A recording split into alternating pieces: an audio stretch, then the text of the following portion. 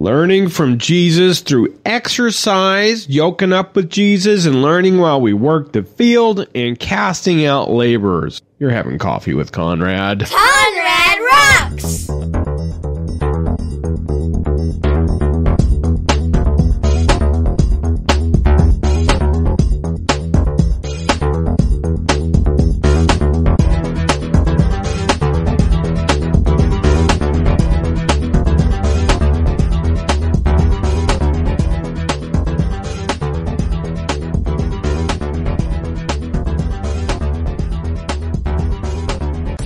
Welcome to another edition of Coffee with Conrad. This is Conrad from ConradRocks.net. Rocks of Revelation being poured out to you.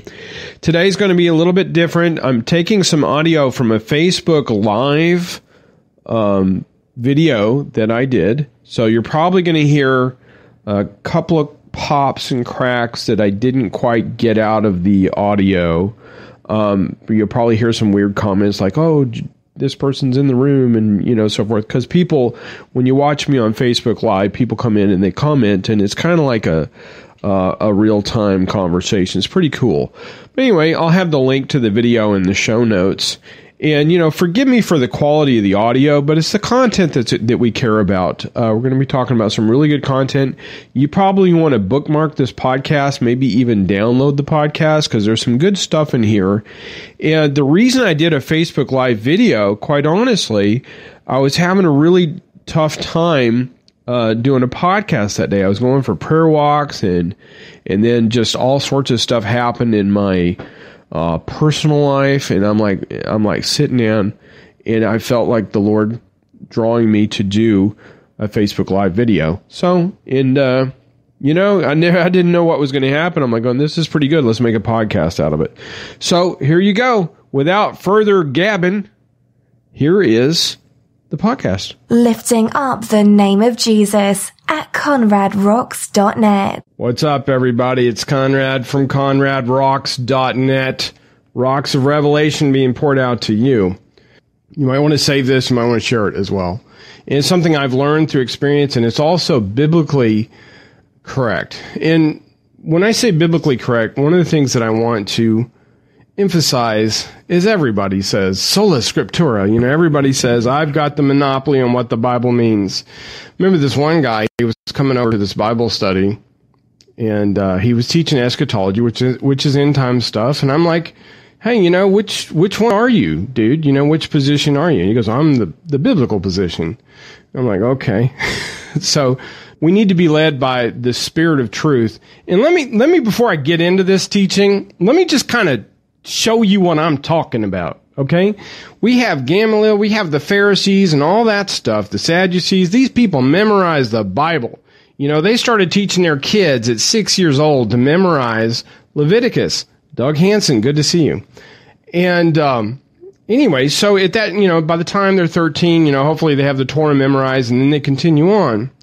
But the thing is, all this deduction and stuff they couldn't predict the Messiah or when he was coming. Now, 2,000 years later, we can use our carnal mind, our rational thinking, and go, oh yeah, he was numbered with the transgressors. That's a no-brainer. Jesus was crucified with some thieves. He was buried with the wicked. Oh, okay, he was buried in Joseph of Arimathea's tomb. Think about going forward. Could you predict that Jesus would be buried in a tomb of a senator? Could you predict that he would be crucified? I mean, there's one prophecy, they pierced his hands and feet, in another translation in Hebrews, like a lion, my hands and feet. I mean, there's no, you have to go in the Hebrew a little bit, but the thing is, they had the Bible memorized. They could not predict the Messiah. They completely ignored Isaiah 52 and 53 and Psalms, all these prophecies that pretty much led up in the countdown from Nehemiah's wall. They ignored this stuff, and when Jesus showed up, they had the wrong picture. And they're saying, sola scriptura. So we need to be humble when we're teaching people. I mean, there's a lot of people, James 3:1? Be not many teachers, because you guys are in trouble. We need to kind of like preface everything we do with humility, because we don't. Yeah, here we go. James 3:1. My brethren, be ye not many masters, which means rabbi, knowing that we shall receive the greater condemnation. So we should not act like we have a monopoly on truth. I mean, in all honesty, sometimes I feel like we're just a bunch of sheep looking at the butt of other sheep and going, okay, well, that sheep, there's some butts going that way. We need to lift our head and follow the Spirit and see the Master. See Jesus. He's the shepherd. We need to look up. The sheep know his voice and go, oh, cock our ear. That's the Spirit of truth guiding us into all truth. Okay, so, we're all personally accountable. I think it's 2 Corinthians 5:10. I'm going to tell you something, man.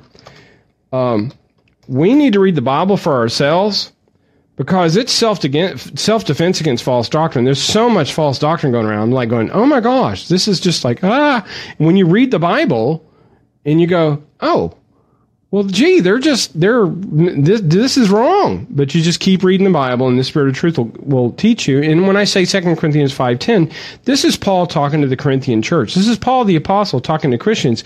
He says, for we, including himself, must all appear before the judgment seat of Christ, that everyone may receive the things done in his body according to what you have done, whether it be good or bad.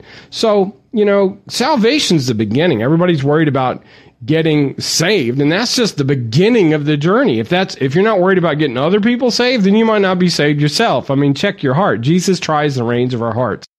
And the fruit, our works is fruit. I hate to say it, Jesus talks a lot about works. We're in in Christian Chat on Voxer, we're talking about the letters of the 7 churches, and Jesus keeps mentioning works. I know your works.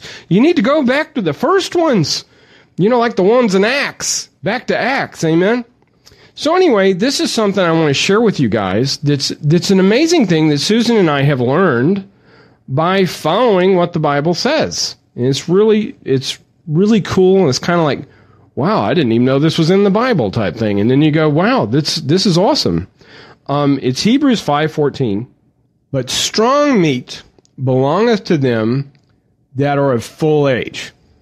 Okay, you know how Paul's always talking about, I gave you milk, and you guys can't handle meat. Jesus himself, he spent 3.5 years with the disciples. And he says, man, there's many things I would like to tell you, but you can't bear them now. He was with them all the time. Amen, Ronnie. He was with them for 3.5 years, and they daily. We go in once a week and listen, can't even ask a question. You might get shot if you raise your hand, right? He was with them daily. On the job training, and they still couldn't handle it. They needed the Spirit of truth. So, but strong meat belongeth to them that are full age, even those by reason of use have their senses exercised to discern both good and evil. Now, I'm going to tell you something. This scripture has actually played a large part in my life, and I'm like going, oh, I was kind of doing this and learning it. And this is interesting, okay? The milk thing, people feed you milk, right? When you're learning, you're fed milk like a baby. You're drinking milk. You must be born again to see. You're like a baby on your bed. You go, all you can do is you can see the kingdom of heaven, right? And then you mature. Except you become as little children, you can in no wise enter the kingdom of heaven. So there's this maturity process that happens, right? So you go from milk to meat. You want to drive daddy's car, but you're not old enough nor mature enough until he says, here's the keys, son, right? Then we get into the little Johns. I forget exactly where, but I quote it quite a lot. He says, you need that no one teach you. You have the unction, the Holy One, to guide, to guide you into all truth. It's 1 John chapter 2, and I'm just going to go to it. This is the point where he talks about young children, young men, you've overcome. He's talking about levels of spiritual maturity, okay? And I'm going to get to the strong meat thing. And I think we were talking about this I was talking about it in the Christian chat over here on Voxer. These things I've written to you concerning him that seduce you, but the anointing which you've received of him abideth in you. Jesus says we're going to make our abode in you. We'll make our dwelling in you. But the anointing which you've received of him abides in you, and you need not that anyone teach you, but as the same anointing teaches you of all things and is truth and is no lie, even as it hath taught you, you shall abide in him. So here's the interesting thing. John, the Apostle John, the Revelator, is teaching people that they no longer need a teacher. This kind of reminds us of the examples of how the prophetic people in Corinthians, he says, well, you got some prophets, you guys get over here in 2 or 3, and then one of you guys prophesy and the other couple judge. This is called mentorship. We have no prophetic mentors in the church now. I mean, I'm talking widely speaking. It's not even allowed, okay? We're not even allowed. So that, by golly, we're not going to have 2 or 3 gathering in the church to mentor one another. And this mentoring is kind of like what's happening with John here. He's going, he's got probably Polycarp, which is really cool because Polycarp writes about how he was hanging out with John. Says, hey, man, if I don't understand the scripture, I'll just go over and talk to John. Man, wasn't that cool? So anyway, Polycarp could be one of the people he's talking about here. You guys, you don't need it. Polycarp was martyred for the sake of Christ, too. You can read it in Fox's Book of Martyrs, a really good book. So there's this maturity, and then John's checking them against the Word, and he's checking them against the Spirit. Apostle John was checking them against the Word and the Spirit because they both agree. Okay, the Spirit never violates the Word. The way I look at that, I look at the Spirit and the Word like the Word's the corral. And I look at the Spirit, how in Zechariah it says these are the spirits, the horses, that go out. Well, they don't jump over the fence. They they go around and do what they want, but they don't go over the fence. Okay, so that's kind of how I deal with it in my head. Then in this Hebrews 5:14, check it out, okay? But strong meat belongeth to them that are full age. So we're going from milk, sozo, being born again, where you're a little baby and people are spoon feeding you. Then you become a little child. You can enter the kingdom of heaven. Then, he talks about all this maturity in John, in these letters. My little children. Yeah, he talks about all that. I've written to you, fathers, because you've known him. He talks about their maturity in 1 John 2. So then they're at meat. But how did they get to the meat? How did they get to the meat? This is the cool part. Even those by reason of use have their senses exercised to discern both good and evil. The deal is, they go from the baby, they go to the child, and he's talking about the spiritual maturity of the believers, up to fathers even. Then he says you need that no one needs you. You need that no one teach you. You have the Spirit of truth to teach you. So he's just teaching them that they no longer need a teacher.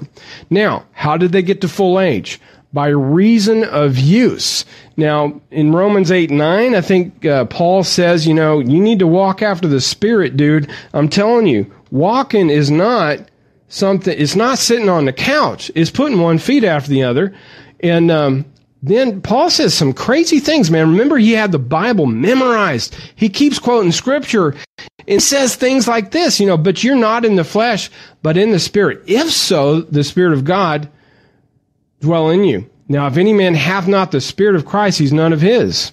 And in Romans 8:1, the King James rendering, there's now therefore no condemnation to them who are in Christ Jesus, who walk not after the flesh, but after the Spirit. So a Christian is supposed to walk after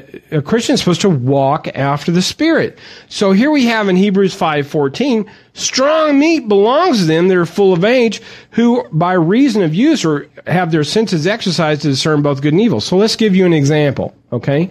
Have you ever been in Walmart? I mean, I know Walmart's actually ministry ground, man. We prayed there many times. But the thing is, you hear the Spirit of God, and he's saying, go tell that person about Jesus, It ain't the devil that's going to do that. So we need to have the spirit of pride, boldness and humility to go out and do it. We need to be willing to look stupid for Jesus. Boldness and humility. Boldness, because, and humility, and you know what? Faith works by love. I'm going to give you something else. Now, this is going to provoke you a little bit, okay? Check it out. Faith works by love. It doesn't work by pride. Pride's the sin of the devil. If you know that person's going to hell and you're afraid of your feelings getting hurt or looking stupid, then you have more pride than you do love for that person. Okay? Faith works by love. If you don't love that person, you're not going to do nothing. And if what you've done to the least of these, my brethren, you've done unto Jesus. I know that kind of stings, but think about it. We need to put things in perspective, in God's perspective. Put on God's glasses when we look at things. Now, the next verse, okay, so here we go. by whose reason of use have their senses exercised to discern both good and evil. You know, this is the next part. As we go out and minister to people, sometimes we'll walk by a lot of people, and then there'll be that one. In that one, we go, yeah, that's him or that's her. It's like God puts a mouse pointer over or lights them up or something, you know. Then all of a sudden you have like words for them, you know. But we know that from doing it. You're never going to know if you don't do it. You're never going to know. And I'm going to tell you what, the younger you are at this, God will give you some super duper grace. Amen. And there's many times I haven't been led by the Spirit. And, you know, I'm just going to be honest. I'm like, you know what? I have a scriptural mandate to preach the gospel to every creature. And it doesn't say, wait till you feel good, feel a mouse pointer from the Lord. It doesn't say that, you know? So I'm like, well, I'm supposed to talk to one person about Jesus every time I go to the store.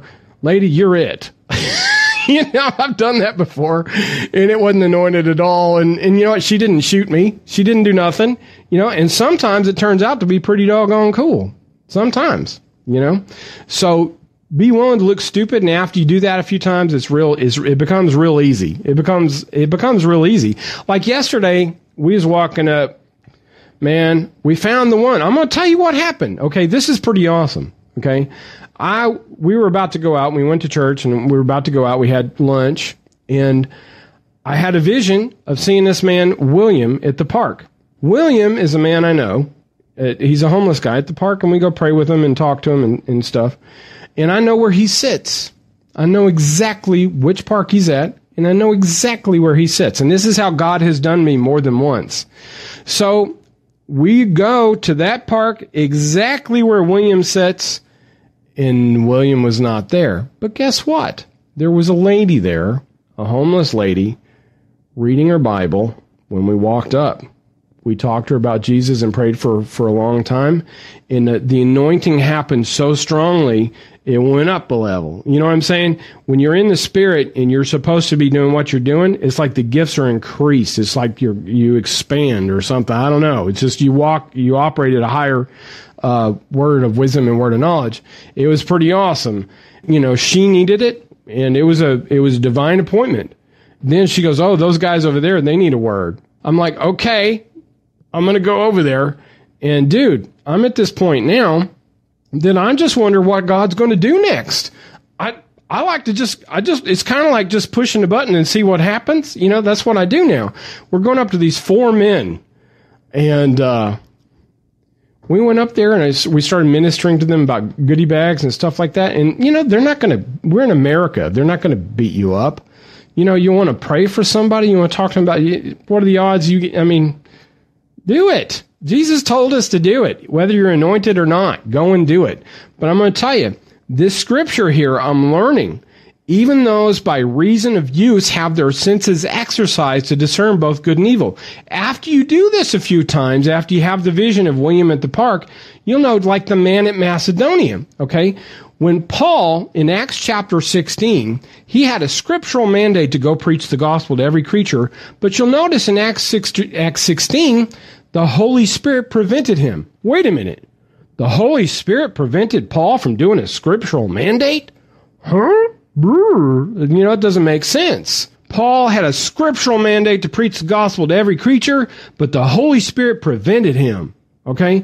Then he has a vision. A man from Macedonia comes up in the vision in the middle of the night, and he gets everybody up, goes, I heard from God, let's go. Phew, we're off to Macedonia. The first thing he does, okay, God wanted him in Macedonia. The first thing Paul does, you know, the guy that says, I suffer not a woman to teach or have authority over others, is he starts a church basically with women. If you read the whole thing, they go to a river where there's wont to be prayer, and Paul can't find a man, but he finds a woman, and then the whole household gets saved. Well, the story even continues on further. He casts out a demon. Remember, she had a Python or a Python spirit, a spirit of divination, and, you know, 3 days, he finally casts that demon out, and then he gets thrown in a Macedonian jail, and the jailer, remember, the jailer was going to kill himself after God was setting him free, and that man in his household got saved too. So that's how God works. You'll get a vision, It ain't going to make sense to your carnal mind. You follow the Spirit. It's like the glory cloud, yo. It's like stop looking at other sheep's butts and look at the shepherd. Amen? Listen for the shepherd. Follow him. Don't look at the other sheep's rear ends. You know what I'm saying? And then Paul gets over there and the Macedonian jailer gets saved. Him and his household. So see? That's how that works. That's pretty cool, isn't it? Now, here's the other scripture before I close the broadcast here.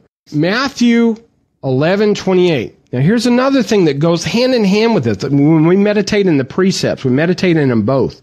Push them, pull them, let the Lord, you start putting them together, and then the Spirit comes in and teaches you what it means. But guess what? We learn a lot from doing. Now, check it out. Matthew 11:28, 29. Cool stuff, man. Building the kingdom type stuff. Come unto me, all ye that labor and are heavy laden, and I will give you rest. Take my yoke upon you and learn of me, for I am meek and lowly in heart, and you shall find rest in your souls. For my yoke is easy and my burden is light. The yoke is that thing they put around their neck. It's for an animal. It's an instrument to be worn while you're working the field. It's not worn sitting on the couch clicking with your remote. When do you learn? When you got the yoke on you. What? Who are we going to learn from? Jesus. Isn't that awesome? So if you look at both of those scriptures there, we become mature by reason of use, senses, having our exercises sense both to discern good and evil. Jesus is good. Amen. We're working the field. And then Matthew 11:28, take my yoke upon you and learn of me. We learn as we go, man. You're not going to learn sitting on the couch with your remote complaining if The Shack is a heretical movie or not. I had to say that, man. I had to. You guys are talking about that right now. Just go do it. Just go do it. Doug's here in the comments. He's down here in the Gulf Coast. He's always going out from praying for people, man. He'd be happy to. You guys want to go out? Susan and I go out. We go to the bus station, whatever. There's many people down here on the Gulf Coast that I know. Johnny, Gaston, another one. I mean, just hit me up. And you know what? There's a lot of people probably in your area that are willing to go out. Pray walk your neighborhood. Doug Hansen has a really good point here by Reinhard Bunke. Reinhard Bunke said that as you enter the harvest field, the tools will be issued as you enter the field, not sitting on the couch. That's really good.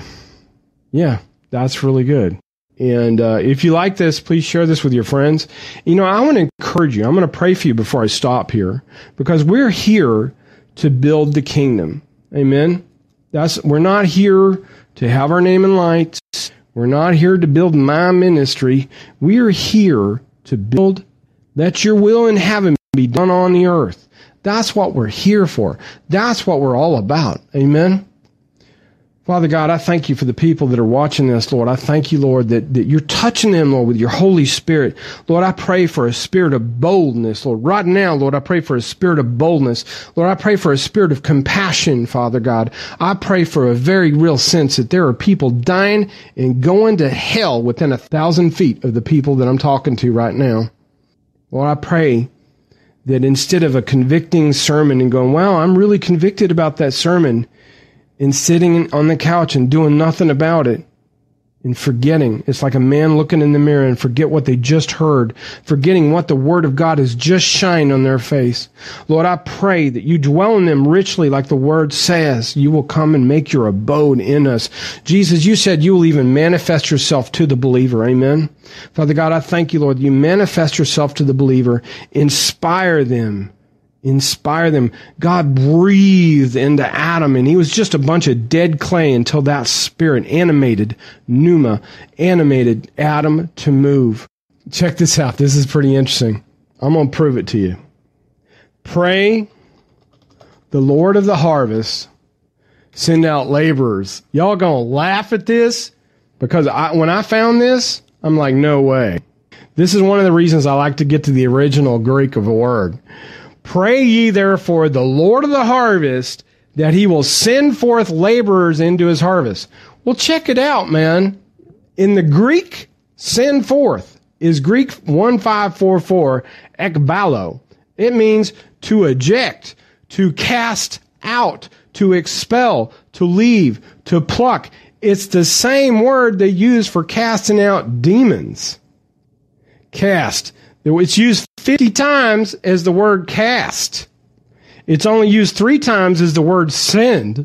I mean, this is why Christians are lazy, man. This is why they had to be persecuted in Jerusalem, so they go spread the gospel. We have this idea to just sit around and do nothing, but the Lord of the harvest is supposed to cast them out. So he's like, they're going to have some persecution, or they're just going to stay in Jerusalem on the couch watching TV. Amen. So that's why that happened. So Lord, I pray, Father God, Lord of the harvest, that you cast out some laborers to work the field. Amen. Let's not paint the barn and pray for the crops to come in. Hey, let's have a better program in the barn. Let's have a better program. Let's paint it. Maybe it'll be attractive to the corn. No, man, people aren't going to just go into your building. It's kind of like a thief walking into a police station. You got to go get them. Amen. God bless you guys. Thank you for being in my life. If this has touched you, please remember to share this with your friends and family and save this. This is good stuff. Till we meet again, dig deeper and go higher. Dig deeper, go higher at ConradRocks.net.